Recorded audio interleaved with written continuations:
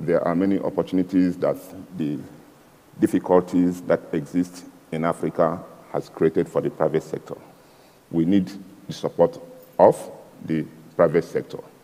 More importantly, African continent offers this great landscape for you. We are a united people. We speak with one voice. We want to urge a bonding between the public sector and the private sector, so that we'll be able to build that Africa that we want, an Africa that is integrated, prosperous, and peaceful. Let's allow the audience member to ask his question, then we'll come back. I do want to make an important point about that. Co-founder of Africa-India Economic Foundation, along with my partner, co-founder from Senegal, Mr. Pierre Goudiaby-Atepa. We have formed this foundation. And what we are now seeing, in Bombay, we are setting up a very big center where we are specifically dedicating Africa Heritage Center, a big hall, only to showcase the tourism, the culture, art and heritage, which will be held throughout the year. And this is, as per our estimation, it is a $5 trillion industry. And this is the future, which we want to expose it in Mumbai. The center will be very soon located in Mumbai, and we have got the support and all the things from the Africa Union in 2020. And this will be the biggest thing. And the panelists, whatever you are talking, is a great insight to the world. And the time you have in Mumbai, this will explode. This is not $1 billion, it is $1 trillion.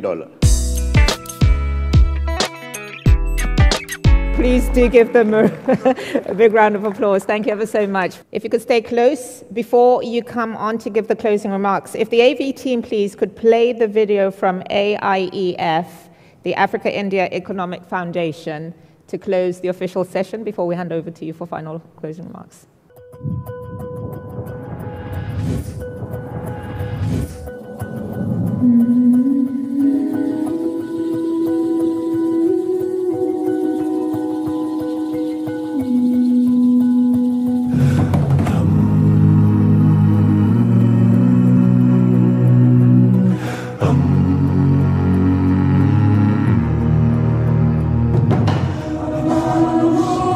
India Economic Foundation has signed an MOU with USI SME at New York in the august presence of President of United Nations General Assembly, His Excellency Dr. Abdullah Shahid. In the sidelines of Dubai Expo 2020, we have also signed an MOU with Government of Maharashtra to bring cooperation and collaboration with the industries and MSME sector from the state of Maharashtra and Africa. Let's clap for this panel and for yourselves. Ladies and gentlemen, we may not continue to go deep into issues related to how our narrative has been changed, but we have a lot of work to do to correct the narrative. And that is why we have come to Expo, and we have done a very good job in that regard. And we expect that you are going to join us to see our pavilion. There we will be able to explain to you how we started, where we are, and where we are going. We have started well. We are going to get there. I thank you.